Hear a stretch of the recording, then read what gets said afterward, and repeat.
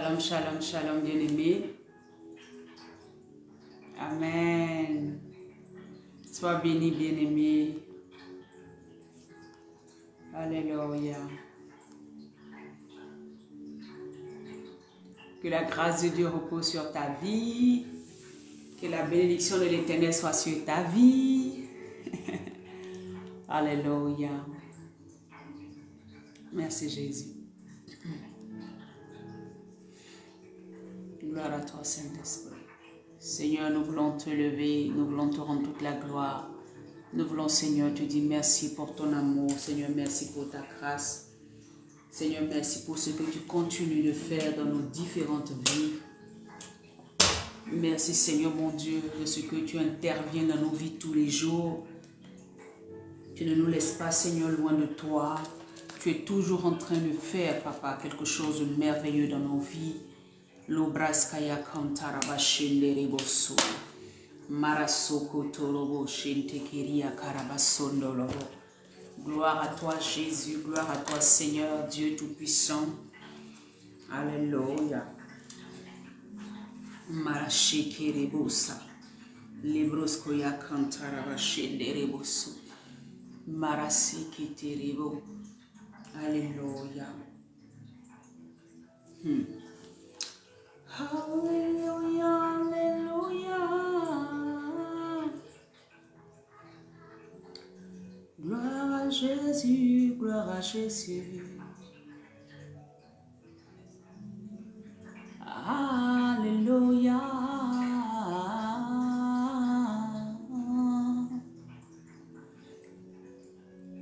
Nous bénissons ton nom. Shalom à tous. Que la grâce de Dieu repose sur chacune de nos vies. Marasoko Torobo.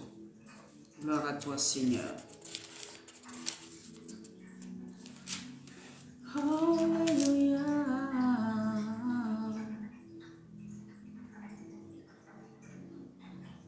Alléluia.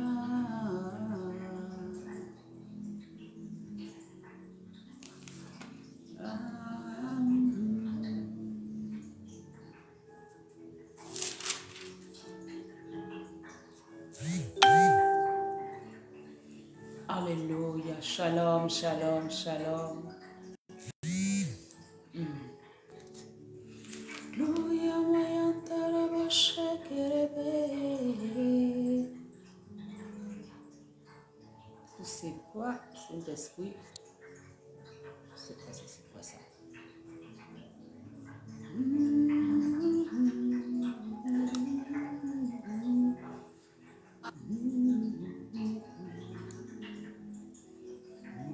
Shalom, shalom, sois béni. Marasoko torobo tarabaso koria karabaso. Nous bénissons l'Éternel.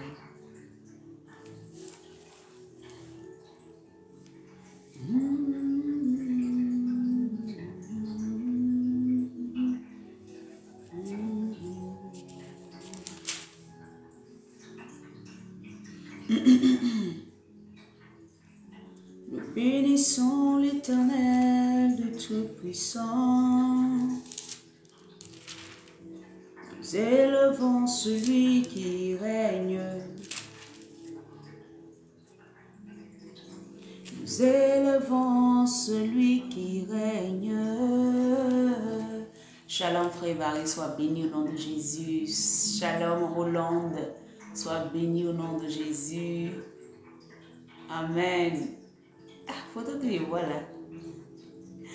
Nous bénissons l'Éternel. Alléluia. Bien-aimé, que la grâce de Dieu repose sur ta vie, que le Seigneur te bénisse abondamment. Alors, j'aimerais bénir l'Éternel pour ta vie. Seigneur, merci pour ce moment, que cette parole que tu nous donnes, cet encouragement que tu nous donnes aujourd'hui, Seigneur mon Dieu, au Marasso. Seigneur, je détruis maintenant ce que je viens de voir dans le nom de Jésus. Je brise maintenant cet esprit de serpent, cet esprit impur dans le nom de Jésus, Père. Au nom de Jésus, ton feu détruit maintenant ce que tu, éternel mon Dieu, tu viens de montrer. Au nom de Jésus-Christ, Père, nous sommes libres dans le nom de Jésus. Que tout esprit qui ne glorifie point ton nom, cette plateforme, dans ce lieu, Père, soit détruit à l'instant dans le nom puissant de Jésus-Christ de Nazareth. Je brise maintenant, oh Dieu, Père, tout ce qui ne glorifie point ton nom, tout ce qui est invoqué à ce moment, tout ce qui, éternel mon Dieu, est en train d'être fait dans le monde des ténèbres, afin, éternel mon Dieu, de pouvoir nous voir, Père éternel, pleurer, soit détruit à l'instant par le feu du Saint-Esprit au nom puissant de Jésus. Sois glorifié, Saint-Esprit. Prends le contrôle. Viens prendre le contrôle. Viens prendre le contrôle. Viens prendre le contrôle. Viens prendre le contrôle. Merci, Saint-Esprit. Merci, Saint-Esprit. Merci, Saint-Esprit. Je brise maintenant tout contact avec les divinations. Tout ce qui ne glorifie point Dieu. Je brise cela dans le nom de Jésus-Christ. Au nom de Jésus-Christ. Merci, Seigneur, de le faire et de nous conduire toujours au nom de Jésus. Gloire à toi. Amen, amen. Merci Saint-Esprit. Père, ce temps est sécurisé sous ton autorité, sur ta puissance. Père éternel, merci parce que tu bénis encore les vies. Alors, shalom à toi, bien-aimé, qui nous prend en cours, toi qui nous écoutes, toi qui vas entendre ces paroles qui viennent du Seigneur Jésus. Nous voulons que le nom du Seigneur soit glorifié dans ta vie, dans la nôtre aussi. Alors, nous sommes la maison du refuge. Amen. Je suis la prophétesse LOHORE Malisha. Amen, pour te servir, pour t'enseigner, pour te parler de la part de Jésus-Christ de Nazareth. Alors, sois béni abondamment. La Bible dit que là où 2 ou 3 sont assemblés en son nom, il est présent. C'est pour ça que nous sommes là ce matin. C'est dans le nom de Jésus que nous sommes là. Nous ne sommes pas là, nous ne nous réunissons en aucun autre nom. Aucun autre nom ne sera proclamé sur cette plateforme, ce n'est le nom de Jésus-Christ de Nazareth. Alléluia. Alors que la grâce de Dieu repose sur toi. Aujourd'hui, le Seigneur m'emmène à parler, amen, de son intervention. Combien de fois le Seigneur intervient dans nos vies et combien de fois il va intervenir dans ta vie. Alléluia, il va intervenir. Ne te décourage pas. Ne regarde pas les situations que tu vis actuellement et te dis non, si je vis ça, c'est parce que Dieu m'a abandonné. Dieu n'abandonne jamais personne. Il n'a jamais laissé tomber quelqu'un.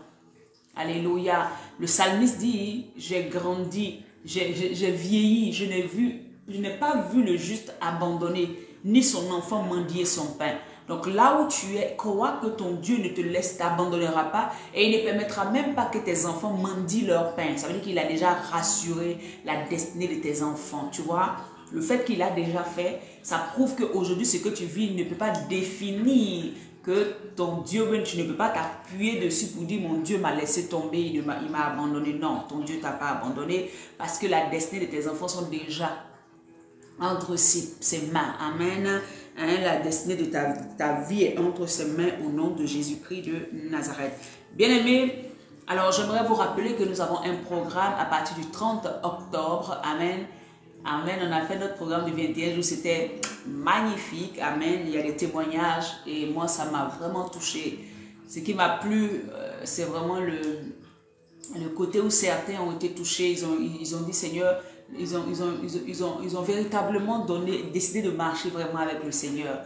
Vous voyez, dans tous ces témoignages, quand je vois que quelqu'un a été touché et que quelqu'un a été repris, quelqu'un se rend compte que non, je dois marcher dans la nouveauté de vie avec le Seigneur, c'est ça ma plus grande joie. Alléluia. Oui, toutes ces bénédictions, les choses que le Seigneur est en train de faire, les choses qui étaient cachées que Dieu va révéler, oui, c'est bon, c'est très bon, parce que sans la révélation, le peuple est perdu, il ne sait pas où il va. Mais au-delà de tout ça, quand quelqu'un dit, je marchais de telle manière, aujourd'hui je veux marcher en nouveauté avec le Seigneur, c'est Jésus que je cherche. Bien aimé, je pense que même si c'était une seule personne parmi le nombre de personnes qu'on était, ma mission est atteinte. Alléluia. Et je bénis l'Éternel pour cela. Bien vrai que je veux que tout le monde dise ça, mais il y en a déjà qui ont déjà commencé à marcher avec le Seigneur. Donc c'est que quand quelqu'un est convaincu du péché, quelqu'un se dit je veux marcher avec mon Dieu, quelqu'un se dit je veux abandonner ce que je faisais et marcher véritablement avec Dieu, c'est une joie pour moi. Alléluia. Et je bénis l'Éternel pour cela. Merci Saint-Esprit. Alléluia. Merci. Bien-aimés, donc nous aurons 7 jours encore de jeûne et de prière. à partir du 30 octobre, lundi 30, donc le lundi prochain, lundi 30 octobre au dimanche 5 octobre, 5 pardon, novembre, alléluia.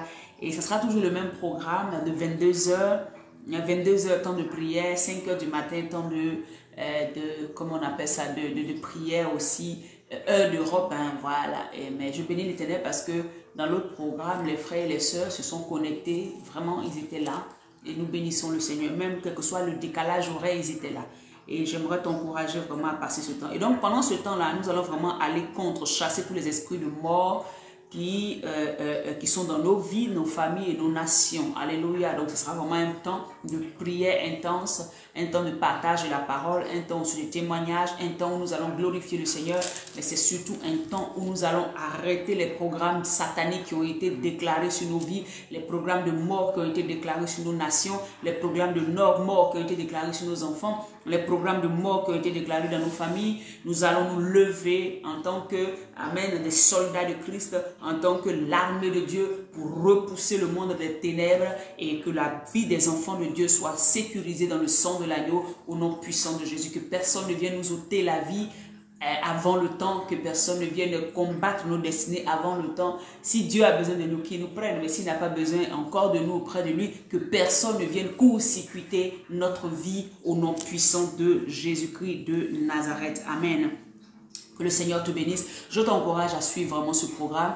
Je mettrai, amen, le lien en fait sur lequel on se connectera, hein, et nous allons faire le programme au nom de Jésus-Christ. Donc ça sera 7 jours. Prépare-toi à ce moment-là, à partir de lundi prochain. Bien-aimé, j'aimerais véritablement qu'on lise la parole de Dieu dans le livre de... je disais, le thème c'est Dieu intervient dans ta vie. Dieu intervient dans ta vie. Donc, je vais parler de l'intervention divine. Donc, comment Dieu, il intervient, amen, dans nos différentes vies et comment cela se fait. Bien-aimé, j'aimerais lire le livre de Job, Marasokoto. Je vais lire plusieurs passages bibliques et puis on va partir. Donc, dans le livre de Job 33, à partir du verset, amen, à partir du verset 14, la Bible dit, Dieu parle cependant tantôt d'une manière, tantôt d'une autre, et l'on n'y prend point garde. Au verset 15, il dit, il parle par des songes, par des visions nocturnes, quand les hommes sont livrés à un profond sommeil, quand ils sont endormis sur leur couche. Verset 16, alors il leur donne des avertissements. Alléluia. Il leur donne des avertissements et met le sceau à ses instructions. Il met le sceau à ses instructions afin de détourner l'homme du mal et de le préserver de l'orgueil. Verset 18, afin encore de garantir son âme de la force et sa vie des coups du glaive. Alléluia. Marasokoto, je glorifie le Seigneur, amen. Parce que là, le Seigneur est en train de nous dire ici dans sa parole, que dans le livre de Job, qu'il intervient dans nos vies sous différentes manières. Alléluia. C'est qu'un enfant de Dieu doit comprendre que Dieu va intervenir, Dieu va lui parler, Dieu va l'instruire, Dieu va lui montrer le chemin à suivre, mais cela dépend de sa capacité à détecter, de sa capacité à comprendre les voies que Dieu utilise pour lui parler, à détecter et à accepter, alléluia, que Dieu peut utiliser tantôt d'une manière, aujourd'hui ça peut être dans un songe, demain ça peut être une vision, après demain ça peut être que quelqu'un vienne te parler, une autre fois ça peut être juste une information à la télé qui va venir te dire voilà telle chose à faire. Une autre fois, ça peut être dans sa parole. Donc, Dieu a plusieurs manières d'intervenir dans nos vies pour un but bien précis. Et nous pouvons le voir dans le livre de Job. Il dit au verset 17, pourquoi il le fait? Il le fait afin que l'homme se détourne du mal et de le préserver de l'orgueil. Donc, Dieu, dans son infinie bonté et dans son intervention qu'il envoie dans ta vie, son objectif qu'il veut atteindre, c'est de te préserver de l'orgueil. Pour que tu ne te dises pas que c'est toi qui es trop fort de pouvoir avoir reçu telle chose ou bien fait telle chose. Non, il veut te préserver de l'orgueil. Voilà pourquoi il va venir te parler chaque fois. Voilà pourquoi il va venir intervenir dans ta vie. Il va venir interférer dans ta vie parce qu'il t'aime. Alléluia. Et en plus, qu'est-ce qu'il va faire pour détourner tes pas du mal? C'est-à-dire que si tu es sous une voie, par exemple, qui ne glorifie pas Dieu, tu vas voir que soit dans un songe, soit dans une vision, il va te montrer un de tes caractères que tu as qui ne glorifie pas son nom. Si tu es un enfant de Dieu obéissant, quand tu te lèves automatiquement, tu sais que telle action ou telle action que je pose ne glorifie pas Dieu. Je suis peut-être orgueilleux de croire que je peux faire ça, ou bien il y a telle chose, ou bien je ne crois pas en ce que l'autre me dit ou quoi que ce soit. Mais en toute raison de cause, Dieu va passer par ces manières-là, même par un conseil d'un de tes dévanciers. Ça peut être un père ou une mère qui t'appelle pour te dire, ah, ma fille ou bien mon fils, voilà, marche de telle manière, marche de telle manière. Donc Dieu va toujours envoyer son intervention dans le but de nous préserver du mal, dans le but de détourner l'homme des mauvaises voies, dans le but de le préserver de l'orgueil, parce que l'orgueil précède la chute. Alléluia. L'orgueil précède la chute. Et c'est la chose la plus forte qui nous atteint. Nous tous, en tant qu'enfants de Dieu, moi, ça me fatigue quand on dit aux gens, ah non, tel est orgueilleux. Bien aimé, tout le monde est sujet à l'orgueil. Je dis bien, tout le monde, le premier combat d'un enfant de Dieu, c'est l'orgueil, c'est contre l'orgueil. Même quand même tu dis, je marche dans l'humilité, quand toi-même tu regardes dans tes voies, il y a des moments où tu veux t'approprier ce qui n'est pas à toi. Et donc, c'est un combat interne qui ne finira jamais. Au lieu de dire tel est orgueilleux, il faut toujours voir toi-même, est-ce que tu marches dans ça? Parce que c'est un esprit qui fatigue beaucoup les enfants de Dieu. Vous voyez, c'est un esprit qui fatigue. Et ça, on ne doit pas voir ça comme vous dites, cet homme de Dieu, il est gonflé, cette femme de Dieu, elle est gonflée, les six. Ne voyez pas ça comme ça. Mais plutôt aidons, prions pour ces personnes parce que c'est le péché, pardon, c'est l'esprit le plus fort. Parce que c'est cet esprit-là qui a eu Satan et puis il a été projeté. Il s'est rébellé. Parce que l'orgueil, c'est quand tu commences à voir que tu es peu des choses de toi-même et que tu ne te soumets pas à la véritable parole de Dieu. L'orgueil, déjà, quand Dieu appelle des gens orgueilleux, c'est ceux-là qui font le mal, sachant très bien que ce n'est pas agréable à Dieu. Dieu les appelle orgueilleux. Donc l'orgueil, ce n'est pas seulement celui que tu vois qui peut-être se suffit ou bien s'assoit et puis il pense que ça va chez lui. Ce n'est pas ça seulement l'orgueil. L'orgueil même là, tu peux être là, tu souris, tu es calme dans ton coin, mais dans ton cœur, tu te dis que c'est toi qui fais tout dans ta vie. Et que Dieu n'a rien à faire dedans. C'est ceux-là que Dieu appelle orgueilleux. Donc ne regarde pas quelqu'un parce que tout simplement tu n'arrives pas accès à lui. Tu n'as pas accès à lui, tu as dit il est orgueilleux. Ce n'est pas ça l'orgueil. Le véritable orgueil, c'est celui qui ne reconnaît pas que Jésus est Seigneur, Sauveur et l'autorité suprême sur sa vie. Et que tout ce qu'il reçoit de Dieu vient de Dieu. Ce n'est pas dans sa capacité, ce n'est pas dans sa force. C'est celui-là le vrai orgueilleux. Celui-là qui pense qu'il fait les choses, c'est lui-même qui est fort. Est-ce que vous me comprenez un peu? C'est ça le vrai orgueil. Donc le Seigneur va dire pour le préserver de l'orgueil, de penser que c'est lui-même qui fait tout de sa vie. Alléluia. Afin, même quand, regardez même souvent même les choses les plus simples. Le Seigneur, il nous parle tantôt d'une manière, tantôt d'une autre. Il nous parle pas des rêves, pas des songes. Mais quand quelqu'un fait un songe, regarde, toi-même là, quand tu fais un songe, comment tu fais? Tu es capable de penser que c'est toi qui as trop vu. Alors que tu dormais, et puis Dieu t'a donné le songe. Vous voyez, non? Donc, moi, en fait, je ne m'assois pas pour dire que non, lui, il est trop orgueilleux. C'est très rare. Si je parle, c'est que vraiment, peut-être, tu dépasses un peu les bonnes. Sinon, je sais que c'est un combat. Hein? Tout le monde est sujet à cela. Parce qu'on est dans la terre et la chair est toujours en train de revendiquer sa place. La chair veut toujours positionner se positionner pour dire c'est moi, c'est moi, c'est moi. Donc, c'est un combat perpétuel de toujours dire à ta chair, tais-toi. C'est un combat perpétuel de toujours dire à ta tête, tais-toi. Même quand bien même tu peux, là, ce n'est pas toi, c'est Dieu. Voilà. Même quand tu penses que c'est toi, c'est un combat. Est-ce que vous comprenez? Même les songes qu'on fait, on a l'impression que c'est nous. Même quand on donne une révélation, on a l'impression que c'est nous. On oublie que nous-mêmes, c'est le Saint-Esprit qui nous a donné la révélation pour le frère ou pour la sœur. Vous voyez? On le prend pour nous. On le prend pour nous, on le prend comme si c'est nous qui avons une capacité tellement grande. Et c'est ça que le Seigneur vient. Il vient pour nous préserver de l'orgueil. De telle sorte qu'il nous montre des choses pour que nous puissions faire attention et que nous sachions que ce n'est pas de nous-mêmes que nous dirigeons nos vies. Donc l'intervention de Dieu dans ta vie souvent, c'est pour te garder, pour te protéger. pour te montrer la voie à suivre. Nous pourrons lire, avant que je ne termine ici, nous pourrons lire dans le psaume 32, au verset 8, qui dit, je t'instruirai et je te montrerai la voie que tu dois suivre. Vous voyez? Donc celui qui n'est pas orgueilleux va comprendre, amen, que c'est Dieu qui doit l'instruire. Ça veut dire que l'éduquer, l'enseigner. Et nous verrons, quand le Seigneur partait, il nous a dit, je vous enverrai le Saint-Esprit qui fera quoi? Qui vous instruira, qui vous conseillera, qui vous consolera. Donc son rôle premier, quand il vient intervenir dans nos vies, c'est de nous conseiller, de nous enseigner, nous instruire, nous montrer les voies à suivre et nous protéger. J'ai lu la parole de Dieu qui termine, qui dit, je t'instruirai, je te montrerai la voie que tu dois suivre, je te conseillerai et j'aurai le regard sur toi. Marasokoto. J'aurai le regard sur toi. Donc l'intervention de Dieu, au-delà d'être, je veux dire, d'être dans un rêve et de dormir et de voir certaines choses qui doivent venir dans le futur, ou bien même une situation dans le présent, et Dieu te donne des instructions claires là-dedans. Parce que tu peux faire, le Seigneur peut te donner un songe ou une vision où Dieu te montre la situation que tu traverses actuellement. Il peut te dire, voilà la clé. Voilà le problème, voilà ce qui bloque ici. Donc agis comme ça, fais comme ça. À toi d'être assez humble pour accepter, pour ne pas marcher dans l'orgueil en te disant non, non, non, non, non, moi je fais comme je veux, non, non, non, j'ai vu, mais quand je regarde la situation, ce n'est pas comme si, non. Alléluia. Alléluia. Donc au verset 38, pardon, au psaume 30, le psaume 32, verset 8 là, nous voyons que le Seigneur viendra nous conseiller.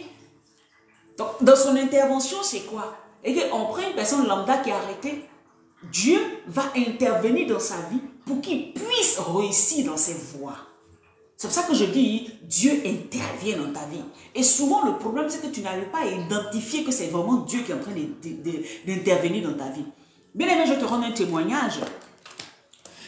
Le Seigneur m'avait permis, je ne me rappelle plus de l'année, mais 2017-2018. Non, 2018, j'étais déjà en France. Donc 2015-2017, dans sa période, dans ma première année à l'ENS ou ma deuxième année, soit de ma deuxième année, je ne sais pas, un truc comme ça.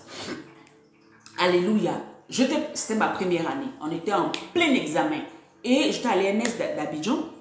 Et Dieu m'a fait, bien aimé, la veille, j'étais dans ma chambre et je méditais. Et je méditais, je méditais, et je suis tombée sur ce passage, le même passage que je viens de te lire, Psaume 32, verset 8.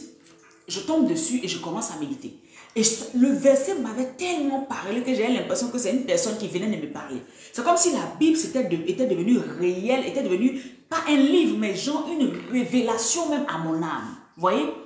Et cette révélation de cette parole qui est venue à moi m'a tellement touchée que j'étais assise sur mon lit et je disais, mais Seigneur, donc tu es en train de me dire que parce que tu dis, je t'instruirai. Donc, c'est-à-dire que tu vas m'enseigner. Et c'est pour ça que je parlais au Saint-Esprit. Je dis, tu vas m'enseigner. Donc, c'est-à-dire que si aujourd'hui, je sors de la maison et qu'il y a un danger sur le côté droit, tu pourras me dire, va à gauche. Je parlais au Saint-Esprit. Et l'Esprit de Dieu me disait, oui, je vais te dire, va à gauche.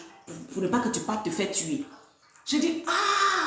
Et l'Esprit de Dieu me mettait dans une vision claire. Je voyais mon quartier. Et c'est comme s'il me montrait des chemins. Je me voyais marcher. Et j'entendais Dieu dire, ne va pas à droite. Et quand je n'allais pas à droite, alors que là-bas, il y avait un danger. Et ce jour-là, dans ma chambre, j'étais là, je dis, Seigneur, donc tu peux faire ça? Et le Seigneur me disait, oui, je peux le faire. À toi de m'écouter seulement. J'étais tellement étonnée. Je dis, ah, je lisais la parole. Je dis, c'est pas possible. Donc, je t'instruirai, je te montrerai la voie à suivre. Tu vas me... Seigneur, donc si même je dois faire quelque chose, tu vas me dire ce que je dois faire. Il me dit oui. Mais c'était tellement... J'étais comme un enfant. Alors que j'avais déjà lu la parole de Dieu, vous voyez? Mais ce jour-là, c'était tellement clair à mon esprit que c'était à moi que Dieu parlait. Quand j'ai fini de méditer, j'ai médité dessus jusqu'à puis j'ai dormi. Bien aimé, je dors. Le matin, j'avais des examens. Et je me lève, je m'apprête à 6 heures.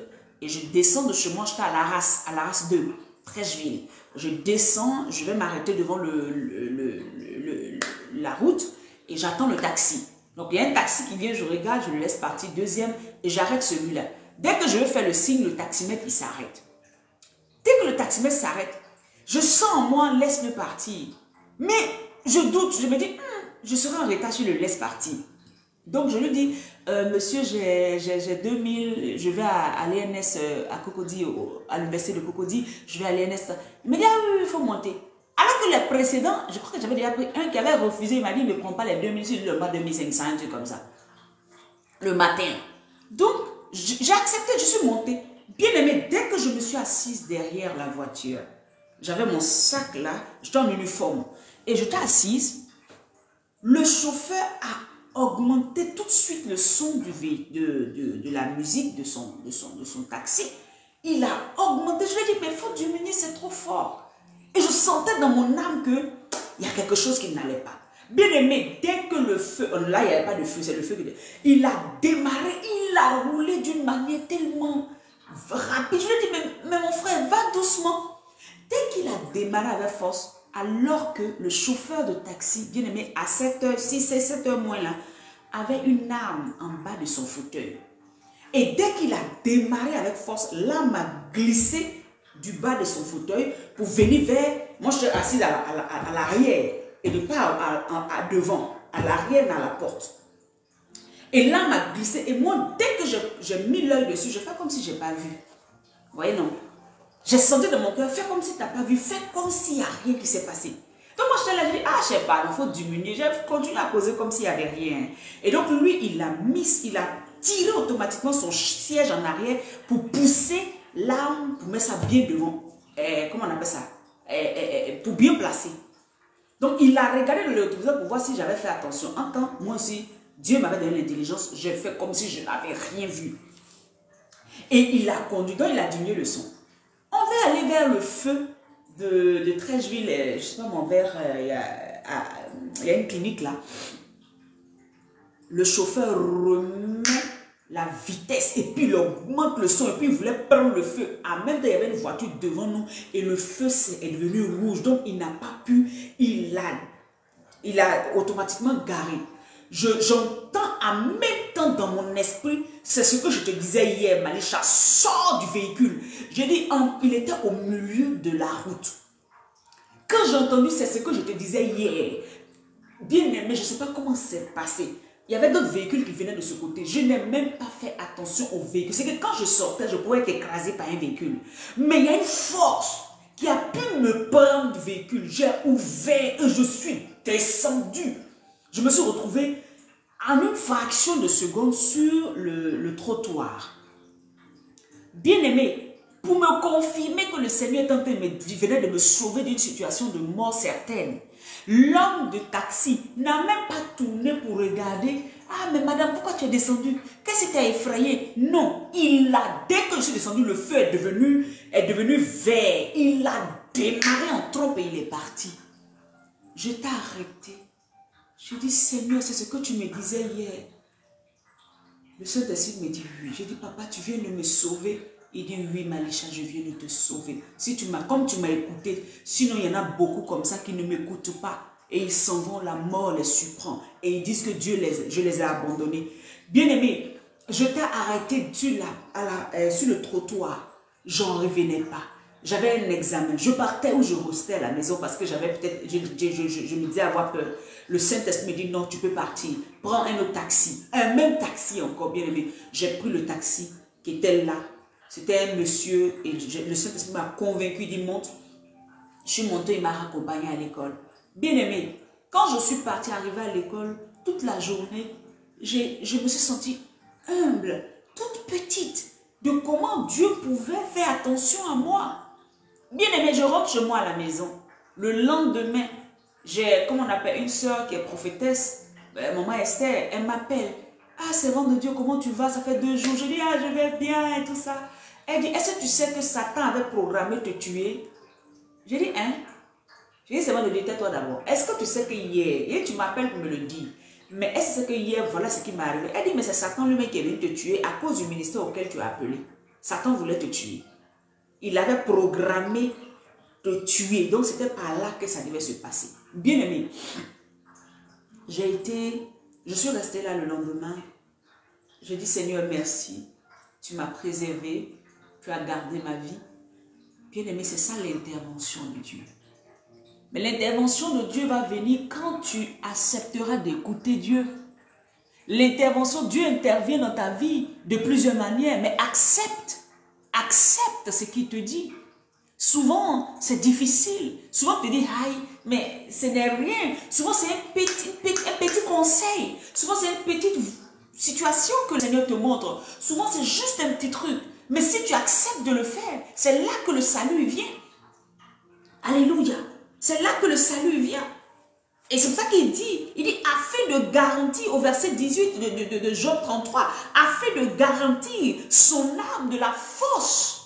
La fosse, c'est la mort, c'est la tombe. Donc Dieu va venir intervenir, il va te révéler certaines choses. Il va te parler, il va intervenir dans ta vie, dans celle de tes enfants, dans celle de ta famille, dans celle de ta nation même, au travers de toi. Pourquoi? Pour ne pas que la mort subite, pour ne pas que l'oppression vienne te détruire, pour ne pas que tu te retrouves dans la fosse. Parce que l'ennemi, quand il est là, il est en train de manigancer comment il va te détruire, comment il va te tuer. Mais Dieu aussi est là pour te sauver. C'est à toi d'écouter la voix de ton Dieu. C'est à toi d'accepter l'intervention divine que Dieu veut amener dans ta vie. Bien aimé, ce jour-là, c'est la parole de Dieu qui m'avait parlé. Je faisais que méditer et c'est là que le Seigneur m'a dit, je peux te montrer la voie à suivre. Et quand il m'a dit, je peux te montrer la voie à suivre, le lendemain, je l'ai vécu de manière claire. Bien aimé, j'étais peut-être morte, aujourd'hui, tu ne m'aurais pas connue. C'est vrai, aujourd'hui, on est en train de faire l'œuvre, on se dit, Seigneur, ah, voilà l'œuvre que tu nous as donnée. Mais bien aimé, à cause de ce que je vais m'asseoir aujourd'hui sur moi pour te prêcher, simplement pour te dire, Jésus est Seigneur et Sauveur, mets ta confiance en lui. À cause de ça, Satan a failli me tuer. Il ne faut pas y venir dire ça. C'était juste ça. C'est même pas pour ne pas que je me marie, pour ne pas que j'ai des enfants. Non, non, il ne faut pas que je prêche l'évangile. Donc, il était prêt à tout pour me tuer, bien-aimé. Beaucoup d'entre nous, Satan va toucher la vie de vos enfants, Satan va toucher la vie de vos foyers, Satan va faire des choses. Ce n'est pas parce que c'est le foyer là-même qui a un problème, c'est l'enfant là-même qui a un problème, mais c'est pour vous empêcher de servir votre Dieu. C'est pour ça qu'il dit, il va intervenir dans ta vie pour que tu ne puisses pas aller 6 pieds sous terre, que la force, ton âme soit garantie de la mort éternelle, la mort même physique, mais aussi la mort éternelle. Il veut garantir ta vie de la géhenne. Il veut garantir ta vie de l'enfer. Vous voyez? Et il dit, et sa vie des coups du glaive. Les coups du glaive, c'est quoi? C'est les attaques que Satan envoie contre ta vie. Voilà pourquoi il va te prévenir. Mais il te prévient à partir du moment où tu acceptes de te laisser conduire véritablement par Dieu. Il te prévient dans le sens où tu t'es totalement abandonné dans les mains du Seigneur Jésus. Il te prévient dans le sens où tu es capable d'écouter sa voix et de te soumettre à ce qu'il te dit. C'est en cela que tu vas échapper. C'est en cela que tu vas pouvoir sortir. Bien aimé, il y a des choses que Dieu va nous révéler dans nos vies, tout simplement parce que s'il ne nous les révèle pas, c'est ce qui va nous tuer. Il est obligé de nous le dire pour que nous puissions sortir. Nous puissions dire, Seigneur, ok, d'accord, tu m'as montré, mais qu'est-ce que je fais maintenant? Il nous donne l'orientation et on va et on est victorieux. Le salut vient que par l'obéissance de ce que le Seigneur t'aura donné comme instruction. Alléluia. Bien aimé. J'aimerais simplement te dire, regarde par exemple, et le Seigneur me mettait à cœur, par exemple, il dit quoi? Dieu intervient dans toutes les vies. Toi qui es à Christ, qui penses que Dieu n'intervient que dans ta vie, non. Dieu intervient sur les bons, comme dans la vie des bons, comme dans la vie des méchants. Dieu intervient dans la vie de tous les jours, de tout le monde, pardon. Est-ce qu'on peut lire Romains 2, verset 14? Romains 2, verset 14, bien aimé. Alléluia. Romains 2, verset 14. Je lis la parole de Dieu. C'est ça la vérité. Romains 2, verset 14. Je lis la parole de Dieu. Il dit quoi? Il dit, quand les païens qui n'ont point la loi font naturellement, attendez, c'est ça, verset 4, pardon, non, verset 4. Verset 4, Romains 2, verset 4, qu'est-ce qu'il dit? Où méprises-tu les richesses de sa bonté? Dieu est riche en bonté et il est bon pour tout le monde. Toi qui connais le Seigneur, arrête de croire que Dieu n'est bon que pour toi seul et que Dieu va tuer les autres là. Fais attention. tu n'es pas dans la vérité de la parole. Il dit, où méprises-tu les richesses de sa bonté, de sa patience? Dieu est patient envers les pécheurs. Dieu est patient envers tous ceux qui ne l'ont pas encore accepté. C'est pour cela que jusqu'à aujourd'hui, après 2000 ans, Jésus n'est pas encore venu. Mais c'est à cause de sa patience et de son amour. Parce qu'il veut gagner encore plusieurs. Donc nous qui sommes à Christ devons avoir le même caractère que lui. Donc il dit, où méprises-tu les richesses de sa bonté, de sa patience et de sa longanimité, ne reconnaissant pas que la bonté de Dieu, ne reconnaissant pas que la bonté de Dieu te pousse à la repentance, Donc, quand le Seigneur dit qu'il pleut, quand je vous dis par exemple que Dieu intervient sur les bons, chez les bons comme chez les méchants, effectivement, il va intervenir chez les méchants, mais dans le but de les ramener, dans le but de créer une situation de repentance dans leur cœur, dans le but de se dire, mais on ne mérite même pas, mais Dieu quand même il fait dans nos vies, et qu'ils reviennent à lui. Donc l'objectif de Dieu, quand il est en train de bénir, ou bien quand il est en train de permettre à certains qui ne sont pas à lui d'avoir certaines bénédictions, c'est qu'ils puissent se rappeler dans leur intelligence, dans leur cœur, que Dieu est quand même bon envers moi, malgré tout ce que je fais. Et pour les emmener à quoi? À la repentance.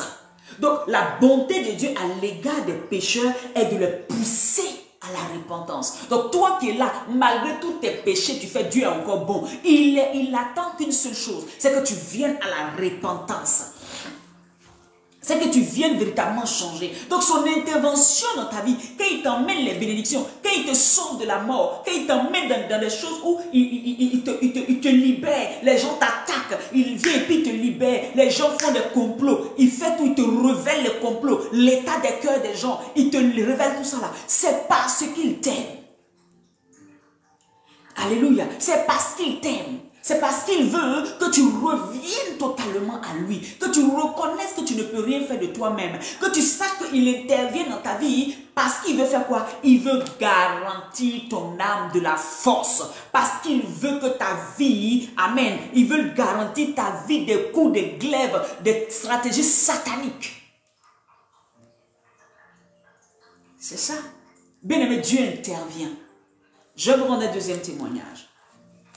Nous avons une soeur avec qui nous avons prié, amen, pendant ces 21 jours-là, et Dieu va faire quelque chose d'extraordinaire. Je suis tellement dépassée du témoignage que je ne sais pas comment. Quand je le rends même là, je me rends encore plus petite devant le Seigneur pour dire, mais vraiment, tu es terrible, Seigneur. Tu es grand. Cette soeur a son mari. Et ce jour-là, elle et moi, on a fini de parler. Seigneur, toute la gloire à ton nom, Jésus, qui est capable de changer l'histoire de quelqu'un, hein, de restaurer toute chose. Et la sœur, on finissait de parler, et le Seigneur m'a mis à cœur de déclarer encore dans sa vie. Et je lui ai laissé un vocal, j'ai commencé à déclarer des choses dans sa vie, amen. Vraiment, je suis allée dans tous les sens, même, hein, sincèrement. Ce jour-là, il était tellement sur le monsieur, et je suis allée dans tous les sens. Et je dis, Seigneur, merci, tu sais pourquoi tu as fait ça? Ah, je suis chez moi à la maison. Une de ses sœurs, une de ses mamans, on va dire ça comme ça, qui est avec moi, qui l'a invitée à ce programme-là, va me dire, est-ce que tu sais ce qui s'est passé? Je dis non. Elle dit, la sœur en question, quand son mari est rentré le même jour, vers midi, parce qu'elle et moi, on s'est eu le matin vers 9h, 10h par là. 9h par là. Donc, elle dit que son mari rentre, et puis elle fait écouter l'audio à son mari, et son mari et elle disent amen aux déclarations, ils sont contents, ils prient, tout ça. Et son mari lui dit, attends, la prophétesse t'avait écrit à cette... Elle dit non, c'est vers 9h. Il dit, est-ce que tu sais que à 10h, 11h par là, je reçois un appel. Amen. Et cet appel-là, on me dit qu'on m'appelait depuis plus de 5 ans. C'est que depuis 2018, le frère avait fait une procédure d'immigration au Canada. C'est vous me comprenez. Il avait fait une procédure d'immigration au Canada. Et depuis 2018 qu'il a déposé la procédure, jusqu'à aujourd'hui, bien aimé, personne ne l'a appelé. C'est comme si son dossier était classé. Là, on est en 2023. Et, pas extraordinaire, on va dire par la main puissante, l'intervention de Dieu. C'est ça l'intervention. C'est-à-dire que le frère lui-même, il avait oublié. Il se disait, oh, ça va, c'est fini comme ça. Bien aimé, le frère va être là et son téléphone sonne. Le même numéro qu'on dit depuis 5 ans, on t'appelle dessus, on n'arrive pas à te joindre. Ça sonne même pas, ça passe pas. C'est ce même numéro-là, bien-aimé, qui va passer. Au point où le frère va décrocher son téléphone. On lui dit, monsieur, ça fait depuis 2018, vous avez déposé votre document depuis tant, mais on n'arrive pas à vous joindre. Le frère est choqué, dépassé. Il dit, mais comment vous n'arrivez pas à me joindre? Il dit, mais monsieur, ça fait des années. Depuis 2018, on essaie de vous joindre. Et aujourd'hui, on est étonné même que vous avez décroché votre téléphone. Voyez comment Satan peut venir et puis détruire, bloquer la vie de quelqu'un. Même masque sur ta vie, même pas noir. Et puis on ne te voit pas, tu es dans les ténèbres. Il met, et puis c'est tout.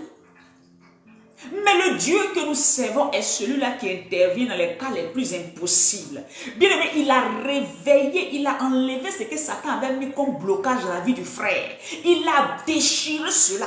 Et l'appel a pu arriver aujourd'hui. Je sais que le Seigneur va permettre maintenant, si on les a appelés, au nom de Jésus, la procédure reprend et puis ils vont aller là où le Seigneur permet qu'ils aillent, au nom puissant de Jésus-Christ de Nazareth. Ce n'est pas en notre nom que nous faisons toutes choses. Mais nous faisons les choses selon ce que le Seigneur lui-même il prévoit pour la vie de chacun. Alléluia. Quelle est cette mort qu'ils avaient relâchée dans la vie de cet homme? Il était choqué. Il dit, mais ça à telle heure on m'a appelé. Que toute la gloire, l'honneur et la magnificence soient à notre Dieu qui est assez puissant pour détruire le programme de Satan, pour détruire le programme de destruction, les glaives qui sont en train de relâcher dans nos vies, pour les détruire. Bien-aimé, Dieu est capable d'intervenir dans ta situation. Tu es malade là où tu es. Tu as l'impression que tout est fini. Je veux te dire que Dieu interviendra au point où tu sauras que ce n'est pas l'homme qui a fait, c'est Dieu qui a fait. Et ton témoignage sera limpide et clair. Dieu va intervenir dans ta situation, dans ta maladie. Dieu va intervenir dans la situation que tu traverses. Les gens pensent qu'ils t'ont maintenu dans la situation de fécondité, de stérilité. Je veux te dire que Dieu va intervenir. Et tu pourras t'asseoir pour dire, oui, c'est mon Dieu qui a fait. Mon Dieu m'a révélé qu'est-ce que je devais faire. Parce qu'il est le conseiller. Il est celui qui nous conseille. Il est celui qui nous enseigne. Il est celui qui nous montre la voie à suivre. Il ne nous laissera pas. Amen. Il interviendra pour nous montrer. Quand Satan va mettre ses briques ici, Jésus viendra dire, tu as vu ces briques là, non? Viens passer qu'on tourne. Alléluia. Nous avons un Dieu qui est capable d'intervenir dans les situations les plus difficiles. Les gens sont en train de comploter pour te renvoyer de ton travail. Mais le Dieu des cas impossibles, celui qui intervient là où tout le monde ne peut pas intervenir, celui qui est capable de ramener à la vie, alléluia, un corps mort, celui qui est capable de donner, alléluia. Écoutez, là, le corps de Sarah était sec. Sarah n'avait plus de mamelles. Elle avait près de 90 ans. Tout était asséché. Sarah, ses entrailles étaient secs. Sarah ne pouvait même, elle n'avait plus rien en elle, froissée comme froissée. Mais la Bible me dit que l'Éternel regarda Sarah et il lui dit, tu auras un fils. Tu auras un fils. Bien-aimé, tu n'as même pas encore atteint l'âge de Sarah. Mais je veux déclarer dans ta vie maintenant que tu enfanteras.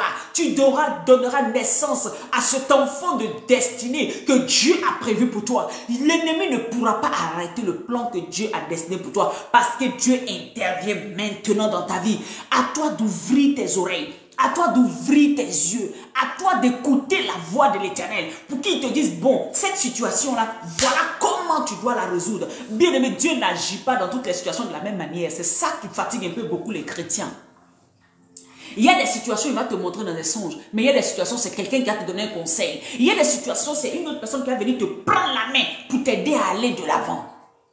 Mais Dieu, tout compte fait, interviendra dans ta situation. Alléluia. Il interviendra dans ta situation. Je sais en qui j'ai mis ma confiance. Je ne doute pas de ce Dieu-là qui m'a dit, c'est moi l'Éternel, ton Dieu, Malisha. Je ne doute pas de cette main puissante qui est descendue du ciel et qui a commencé à nettoyer. Mon âme, mon esprit reconnaissait la voix de mon Père et de mon Créateur.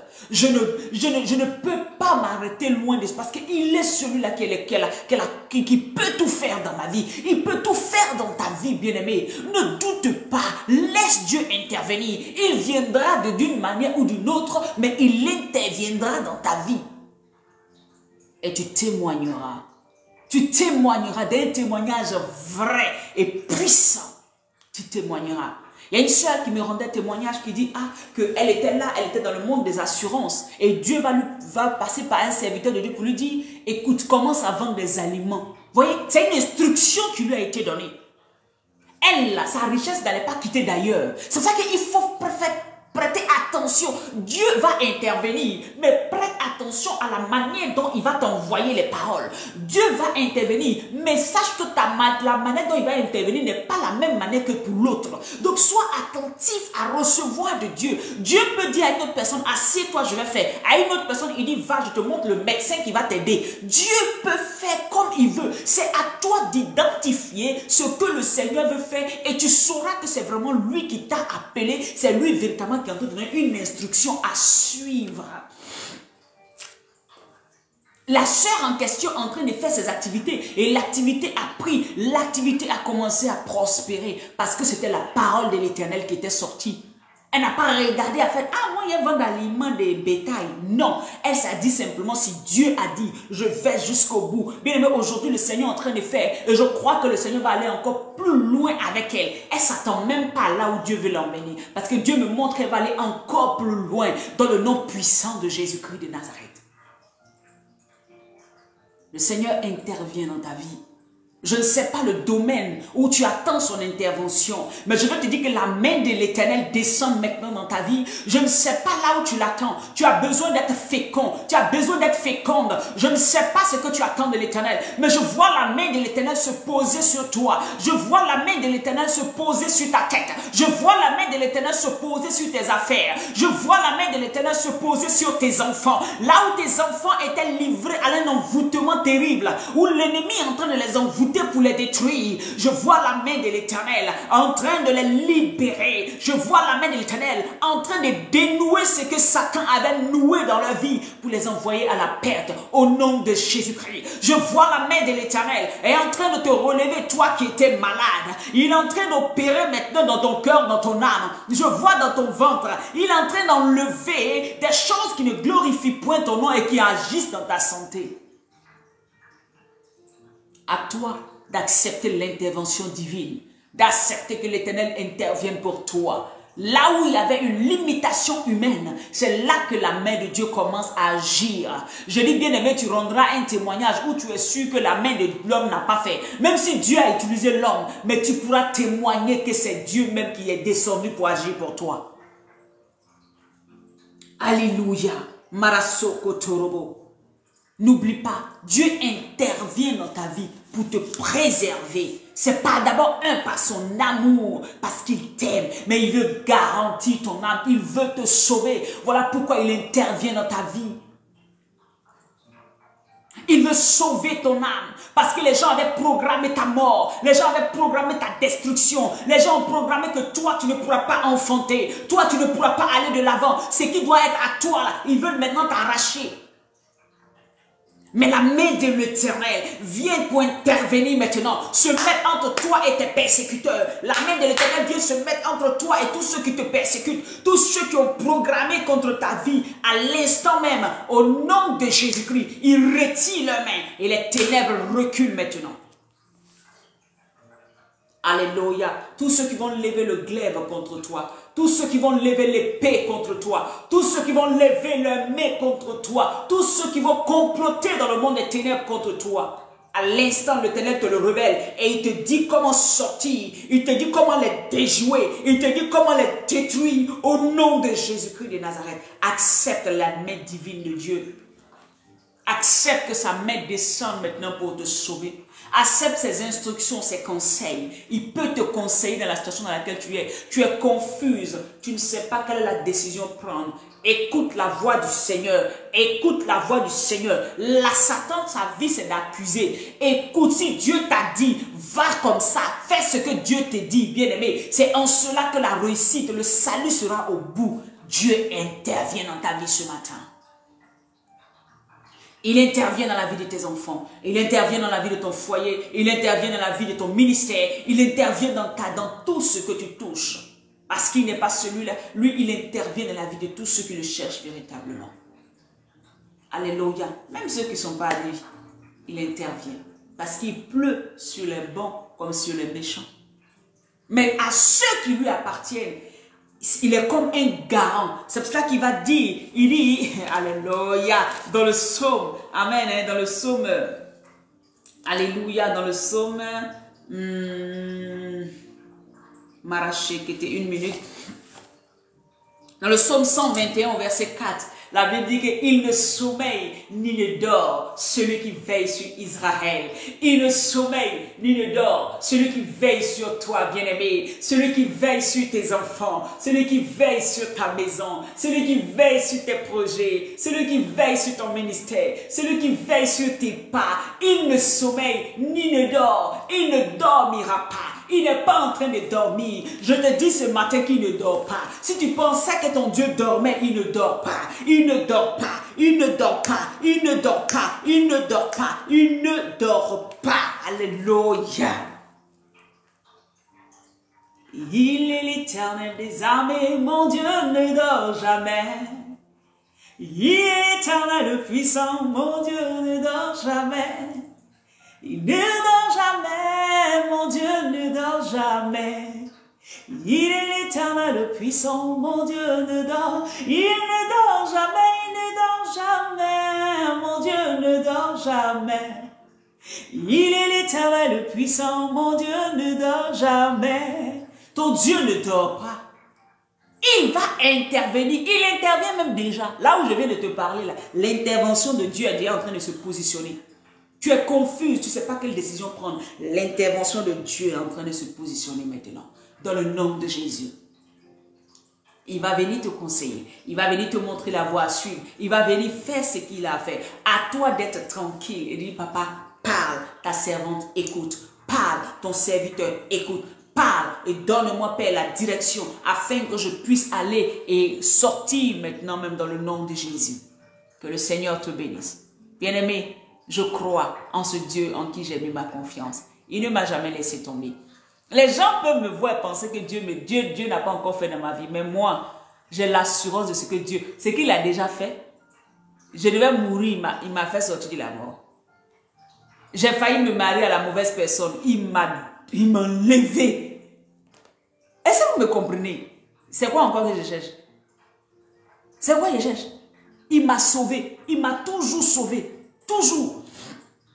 Même des mauvaises amitiés. Quand je suis ami avec quelqu'un que Dieu voit que ce n'est pas ça, il m'enlève, il me montre automatiquement quel genre de personne c'est. Et le Seigneur m'enlève. Mais aussi, il me connecte aux hommes et aux femmes de destinée. Il me connecte aussi à des personnes. Il me connecte à des personnes avec qui je dois être. Parce que c'est avec ceux-là que j'irai de l'avant. Au nom de Jésus. Le Dieu que tu sais te connectera aux bonnes personnes. Le Dieu que tu sais te retranchera des mauvaises personnes. Des personnes qui sont en train de sucer ta vie, détruire ta vie. Le Dieu que tu sais va t'enlever des choses qui ne glorifient pas ton nom. Il est aussi celui-là qui met la séparation, mais il est celui-là aussi qui permet aux personnes de s'attacher.